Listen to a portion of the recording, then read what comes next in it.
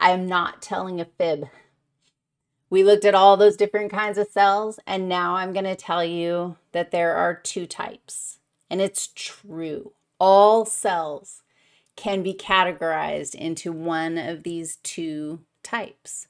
And I'm going to write them down for you. And then we're going to look at this little image here. So the two types of cells that we are going to look at are prokaryotes.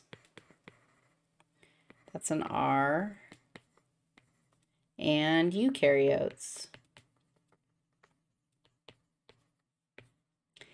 And I'm showing you this picture because we are eukaryotes. And when I think about a cell, I think about a eukaryotic cell. But number-wise, most of the critters on our planet are actually prokaryotes. And I'm showing you this little, I don't know if you can see this very well. Let me see if I can get a highlighter. This is the eukaryotic line. Do you see that? And then what I'm showing you here is an evolutionary tree. And you can see that this evolutionary tree, we're going to say, oh, you know I love evolutionary trees. So we will spend a lot of time talking about evolutionary trees and like how you read these things. But basically, this says that this is a common ancestor, that little dot that I put on this tree. There was an ancestor at some point, a single-celled critter that gave rise to all of us. And when you look at that, you see, I'm going to just show you, we have that little line of eukaryotes that actually, like, I could go in here and be like, dude, I think the eukaryotes like sort of start arriving like here.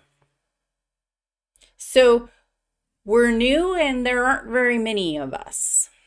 Check out everybody else. Bacteria and their relatives, these are all prokaryotes. And there's another group called archaeans, and those are all prokaryotes. So just like most of my examples, I get excited about humans and how we function and how our cells function. But really, most of the diversity and lots of action is happening with things that aren't similar to us, things that are prokaryotes. So let's look at what defines a prokaryote. Like, what does that even mean?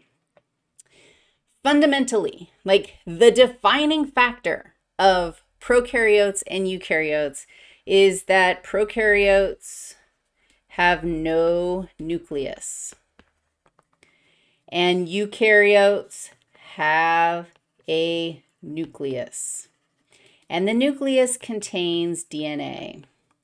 It's important to know that even though prokaryotes, bacteria, archaea, do not have a nucleus, they do have DNA. They have instead, it's called the nucleoid.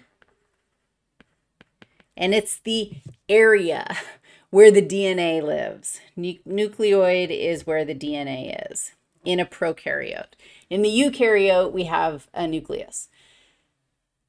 If in doubt, find out if the cell has a nucleus. If it doesn't, it's a prokaryote. If it does, it's a eukaryote. Done. That's it. You're done. The story is over. There are some other characteristics that I'll just go ahead and add here. Prokaryotes, when you think about bacteria, they actually are much smaller. And so do I have to write that eukaryotes are bigger? Sure. I'm running out of room though. Prokaryotes do not have membrane-bound, this is a no membrane-bound organelles. But euks do have membrane-bound organelles. I wonder if that is everything. I do want to tell you right now, in that tiny little line of eukaryotes, there are 4 main types of eukaryotes that we're going to talk about, 2 in detail today. And I'm just going to write them up here above the eukaryotes. Maybe I'll do this on both of these guys, because the prokaryotes, do you remember what I said? What kinds of critters are prokaryotes? We had bacteria, and we had archaea,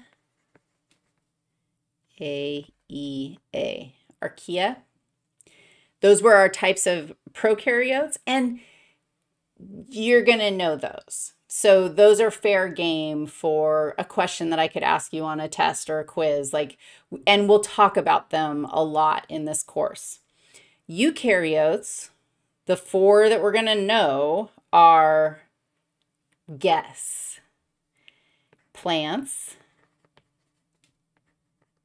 animals, fungi, and watch, I'm putting this in quotations, protists. Protists are the only one that are single-celled. Sorry for this mess of what.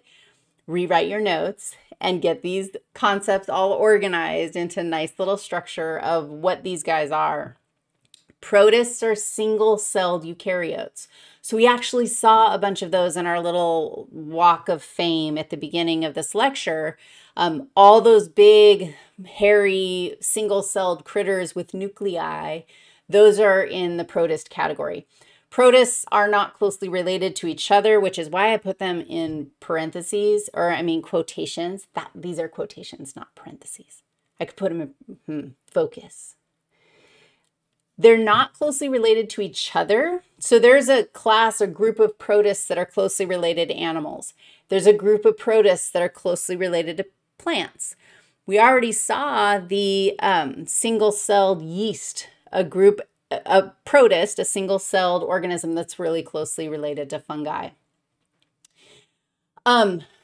Next up, now the way we're going to tackle our cell parts, we're going to look at a bacterium and look for cell parts. We're going to look at an animal and look for the cell parts, and then we're going to look at a plant and look for the cell parts. I think actually bacteria is the last thing that we're going to look at. So this is how we're going to go through and talk about what's in these cells, what stuff do we find when we are looking in the cells, what organelles do they have, and what are the functions of those organelles.